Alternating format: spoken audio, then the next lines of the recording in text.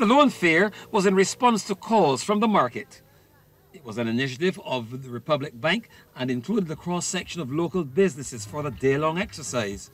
Marketing Officer Lisa Knight said due to the demands of hectic lifestyles, some people do not have the time to attend to a number of matters, and today's event provides that opportunity. Usually what happens is we have specific loans fairs for specific products like vehicle loans fairs or mortgages. But at this time we thought that it would be good to have a general fair so that persons who are interested in whatever it is at this point in time in their life, they can come and ask the question.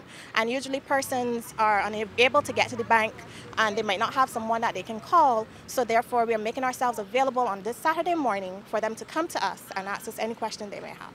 At the Insurance Corporation of Barbados stall, Unit Supervisor Kendall Inns said they have packages for every need and drew attention to the Easy Secure plan. We have seen our other product, which is called the Easy Secure Life Insurance product, and that product is for persons of older generations who may not be possible for them to get insurance because of medical reasons.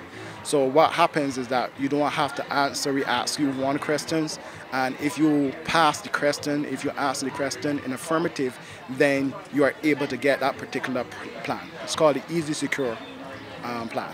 Photovoltaic systems were getting the attention of visitors at Williams Solar, and sales executive Clement Arthur said they are doing their part in the move to assist in making Barbados a carbon-neutral society by 2030.